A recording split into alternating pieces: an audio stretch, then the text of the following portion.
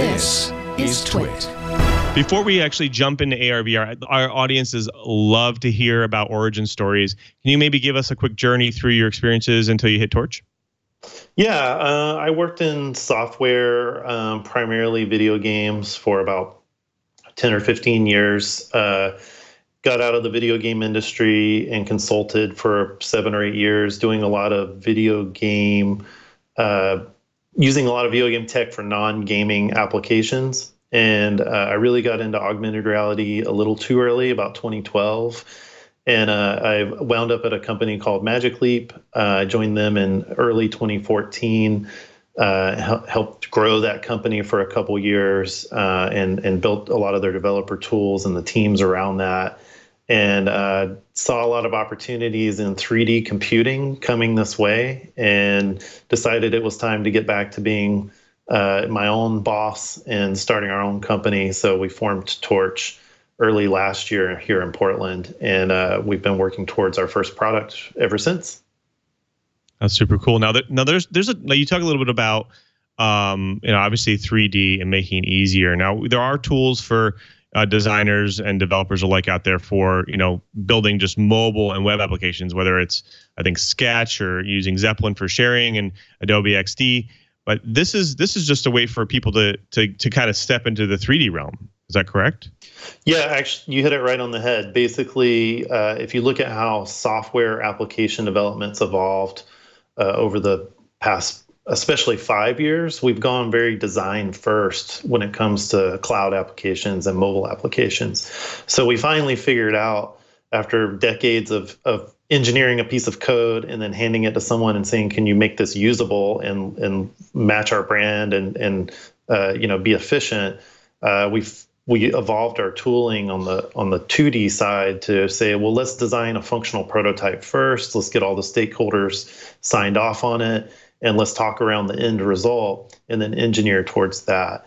And that part of the ecosystem just has not existed for 3D until now. Right. I mean, those tools are fairly easy to use. They kind of get you bootstrapped pretty quickly. And in fact, me being as a developer, I actually play with Sketch quite a bit, and it makes me, I actually can build things pretty quickly and actually export it and actually get to try stuff out, which is pretty neat. Now, how is Torch actually doing this? What is it? How are you actually making it easier? Is it just like UI driven? Is it wizard driven? How is it actually driven?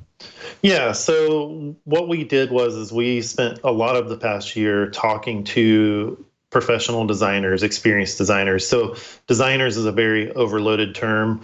In our world, we're talking about the people that do the user experience of applications.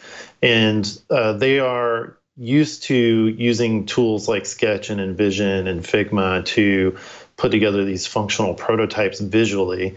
And they usually respond to user input, and it's very view-based. So we took that model and we applied it to the 3D space. And the way we decided to do it was all on a mobile device. So there was kind of 3 main pain points we identified when we really started digging into why is this process so hard and expensive and difficult.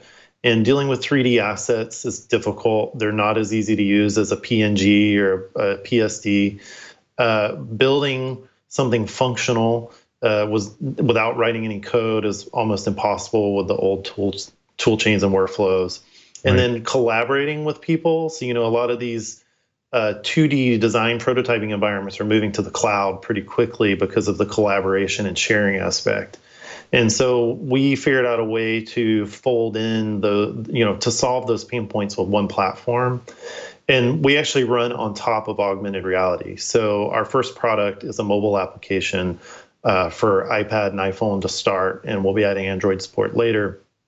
And the reason why is with their AR kit capabilities on the iOS side, we can actually have someone walk around a 3D object or walk around in a 3D coordinate space, whereas the old way would have been kind of using your mouse and keyboard to try to navigate the space on a screen, like a first-person shooter game almost.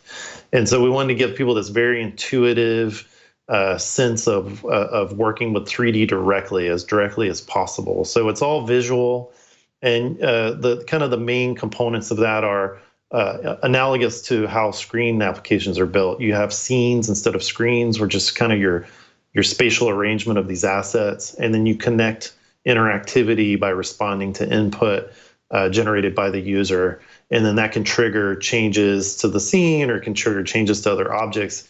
And you can actually hook up some pretty complex logic that way. And then we just make it super easy to pull in 2D and 3D assets. So we try to eliminate, we process those on the cloud side and try to eliminate all the ways you can kind of trip yourself up trying to get to that point. That's pretty neat. Now, you talked a little bit about the kind of effort getting into it. Now, you guys have a demo video of actually getting and authoring an example, right? Yeah. That one's called the Torch Interaction Authoring Example. It's just a quick peek at how someone can very easily drag assets in. So that's dragging in from what we call the object drawer at the bottom, and just visually placing it. And then what's happening here is we're going to add an interaction to that yellow cube. We're going to target the chair. And we're basically telling Torch that this particular interaction, we want to change the color of the chair to yellow to match the cube. And so that shows you your end state. And then once you save it, you hit play to test it. And then you tap the cube and it changes the chair. So it's really that simple, the ability to target other objects or to tell the project to change itself kind of lays this nice groundwork for hooking up prototypes or storyboards, but there's also a real-time collaboration aspect. So because we're on these mobile devices, you can invite a bunch of people in to kind of real-time edit with you, similar to like Google Docs in a lot of ways, to kind of talk around a project and really iterate collaboratively around that. And so it's all about making 3D super fast and accessible. So it's a part of the planning process and the concepting process as early as possible. Right. It's interesting because these other design apps, it sounds like it's even simpler than some of those, because I've used Figma before and InDesign, and it takes a lot more clicks, a lot more configuration to kind of get to that kind of decision-making tree that you can get to, and it looks like even in this app. And then you kind of add the sharing capabilities on top of it, but not only just sharing, but you're saying you also can collab. And so yep. Other people can actually change the design as well if they have the app? If you want them to, yes. Oh, that's really cool. That's awesome. Yes. So we've got some examples that'll be on our new website that show two people working in the same project at the same time. It's really cool. I can't wait to see how people really leverage that, because not only can you be collaborating with someone in the same physical space, because keep in mind, we're running on augmented reality, so you're seeing the real environment at the same time, but you can also have someone completely remote working on the same project with you. So it opens up these interesting modalities that we haven't really had a lot of exposure to yet, which is like we're all talking about the same 3D scene that we're looking at, but we're talking about it on our conference room table and you're talking about it in your home office. But we can still see it in all these contexts, but also talk about it like we're talking around the same project. So there's a lot of interesting opportunities there that really just haven't been exposed to most people.